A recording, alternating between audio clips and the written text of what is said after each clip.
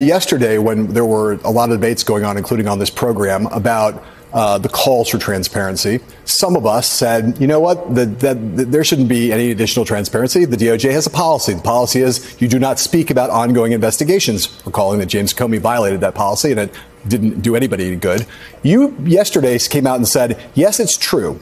There is a policy. But the fact that Donald Trump revealed the existence of this search maybe could let Merrick Garland off the hook and open up some space for him to speak at a time when transparency would be good for the country. Talk a little bit about about the wisdom of this move in your view, because he did basically what you advised. Not in some detail, you didn't go into that much detail, but the general principle here was what you were advocating yesterday. Well, I won't give myself that much credit because I think that Merrick Garland did certainly, as Barb said, take advantage of the fact that it was the target of the search that actually made this public. So that did give him that leeway. But then he did something very smart, which is he said, look, we speak through court filings, and we, the Justice Department, are perfectly happy to and are moving to unseal it. And that actually was quite a brilliant move, because it basically says to Donald Trump, put up or shut up. You say that there's wrongdoing here. Well, you know what? Do you want the American public to see what we filed or not? And they gave him an opportunity. They gave him the motion that was filed. So he now has an opportunity, and the ball's in his court, to object and to keep from the public what it is that happened. So I think that was a really smart move. And it also is consistent with general Department of Justice policy, which is it will be that filing that actually does the bulk of the speaking. I do think there are a couple things that Merrick Garland said that, if you listen very carefully, were sort of his subtle ways of pushing back on things. Yeah. He did make reference to the fact that before they issued the search warrant, it's typical to try lesser means, which is confirmatory of the reporting that they had tried to do this by subpoena, and that this was sort of a last effort that they were forced into by Donald Trump's actions. So I suspect we're going to, with that affidavit, that's unsealed, we'll learn more about it. Yep. And the other thing that I thought was interesting was that he talked about the fact that Donald Trump's attorney was on the premises. Right. And that is a way of sort of cutting back on the idea that there was somehow planting of evidence. And, that I always viewed as Donald Trump knows just how bad the situation is, because he knows what he had there. And, one of the defenses could be like, I didn't have it. The FBI put it there. Well, this is Merrick Garland saying, your lawyer was present, so knock it off. But he did it in obviously a much better way than I am saying right now. A much less cable TV way and a much more Merrick Garland way. Andrew, I want to stick with you because I do want to unpack this a little bit. You said a tweet as soon as this came out, and you made the point you made a second ago that he called Trump's bluff. For people who don't understand, the process is that the department has asked the court to unseal.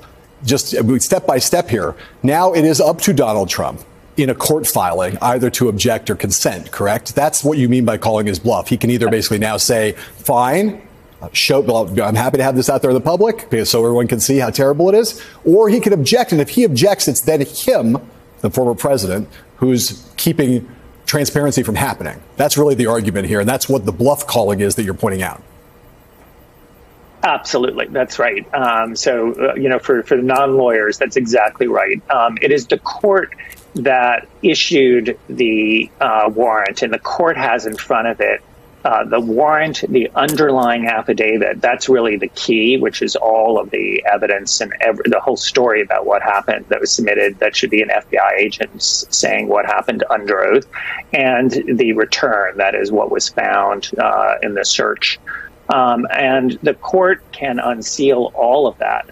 And so what Merrick Garland said is that they filed a motion with the court to unseal all of those things. Right. But obviously, the former president has standing to be heard as to whether he thinks that's appropriate or not. I do think it puts the former president in a really tough position if he wants to object to it after, raising Sturm and Drang about all of the wrongdoing, when it is now the department that wants to be transparent about what happened here. But now the next step that we will hear is probably the court setting a deadline for the former president to submit something, and then the court will decide the motion. So I'll ask Barb this just because you're both equally qualified to answer it, and I want to let her get in here. How long do you think, Barb, it will be before we get an answer on this, whether this is going to be unsealed or not? What kind of timeline do you imagine unfolding over the coming hours, minutes, days? I think it'll be very quick. In fact, in most scenarios, when the government files a motion to unseal a search warrant, it's unopposed. And the judge does it as a matter of course, almost instantly, to just turn it over because it is the government who requested the sealing. There's a presumption that court documents are public and they're only sealed if there is a necessary law enforcement purpose for sealing it. You don't want to have it on the public record before you go execute the search warrant, for example, because that might tip off the property owner that you're on your way and they might destroy evidence. But once you've executed the search, if there's not an ongoing law enforcement reason to keep it sealed, typically it gets unsealed right away. In this instance, I suppose Donald Trump could have some interest in keeping it sealed, at least in the short term. If there is something in there, maybe personal information or other kinds of things that he would want to keep it. But I fully expect the judge to grant the motion to unseal and to do so very quickly. Maybe a few days to give Donald Trump's lawyers time to address it. But otherwise, I think very soon. Not going to be a few days. I don't mean to interrupt you, but we just have breaking news on this, which is that the court has actually said how long they have. They have until 3 o'clock tomorrow. The president has to either object or consent. Yeah, beautiful. By 3 o'clock All right, tomorrow. even faster than we're moving on. We're moving on a fast track. Andrew Weissmann looks happy with that. He's a big smile on his face. Justice denied. Whatever. Justice delayed is justice denied. Let's get to it here. Find out whether the president. You call a bluff in poker. You find out pretty quick what the outcome of that is. That it's good. We're going to find out quickly one way or the other. Katie, I want to ask you, before we get to the reporting, Andrew talked about the fact that the New York Times, one of a couple of journalistic institutions right now that are just killing it on this story and advancing the ball very quickly. Before we had Merrick Garland come out today and knew that he was going to come out, we thought we were going to spend a lot of time on this show going over how much more we know now than we knew 24 hours ago. Now, there's this news that's taken up some of that space. But before I get to you breaking the news about the Times breaking the news, you breaking the news about the subpoena that preceded the search warrant, which Andrew Weissmann talked about, I just want to ask you whether at this hour, at this moment, at this minute, whether what you know about the deliberations, if anything, the deliberations inside the DOJ that played out over the course of this day that led Merrick Garland to making the statement that he made and taking the move that he took. I think the best way to think about the deliberations that would have led to this move is to contrast what happened today with what happened under the previous administration when Donald Trump would attack the Justice Department. You saw that former Attorney General Jeff Sessions was largely silent and never defended the men and women of the Justice Department or the FBI, except on rare occasions, because in large part he was worried about losing his job. He himself was under threat by former President Donald Trump. You just saw how much power Trump had over the department. And then under Attorney General Barr, you also did not see a robust defense of the men and women of the department and the FBI.